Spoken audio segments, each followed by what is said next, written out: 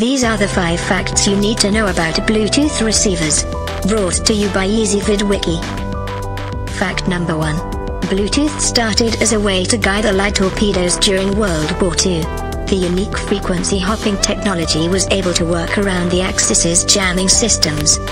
It was dropped by the wayside until the Navy began to use it in the 1960s. There are significant differences between that and our contemporary technology. Fact number 2. It's a packet-based protocol. That means it divides data into suitably sized blocks for faster transmission. This makes it extremely efficient and able to transmit a large amount of data nearly instantaneously. Each packet is transferred via one of 79 channels. Each of the standard channels has a 1 MHz bandwidth.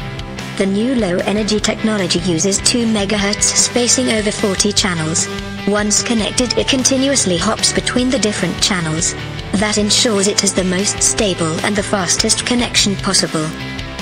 See the most recently updated list of the best Bluetooth receivers you can find. Go to WWII or click beneath this video. Fact number 3. The transmission range is an important factor. Some receivers have a considerably wider range than others. This makes some more suitable for commercial use or in larger homes with more distance to cover. Others might work perfectly for your needs in a smaller home. These will also likely be a better fit for your budget. Fact number 4. The original name was MC-Link. It was renamed in homage to the 10th century Scandinavian king Harald Gormson. He united the dissonant Danish tribes into a single kingdom. The name was fitting because Bluetooth unites communication protocols into a single universal standard. It was also created by a Scandinavian company. The logo even includes Harald's initials.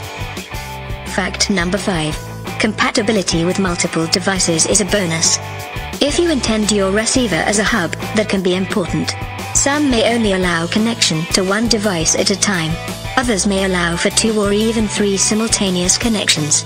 That's great if you need to quickly switch from speakers to headphones. See the most recently updated list of the best Bluetooth receivers you can find. Go to WWII or click beneath this video.